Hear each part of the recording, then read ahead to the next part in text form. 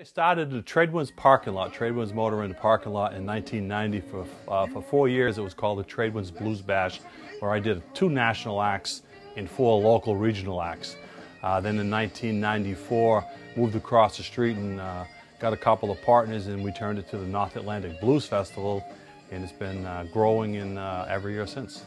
This year we're doing a tribute to Chicago on Saturday, which is something I've been wanting to do for a lot of years, and everybody playing on Saturday is from Chicago.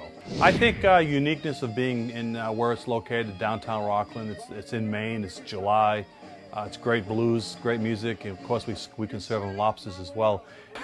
I can't play a note in my life, I never have, and it's kind of interesting, as you mentioned, these guitars. Of course, the polka dot one, for blues fans, they'll recognize that immediately.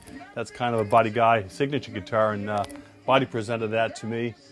These 2 guitars here were from the Blues Music Awards, the 25th and 26th anniversary shows, which is basically the Blues Grammys. Always need more people, because you always need new fans. I mean, the blues fans, an older audience. The average age, to the shows probably is 50 and above. And so by bringing in some of the newer artists in the blues world, we're educating some of the younger audience to come to the Blues Festival, and that's my audience of the next 10 years from now. So definitely always need new fans. And of course, we've basically kept the ticket prices in the same category, same price range for a number of years. And so as long as we can keep more new people coming, we don't have to raise the ticket prices. And so that's been a good thing. It's good to be here for the very first time.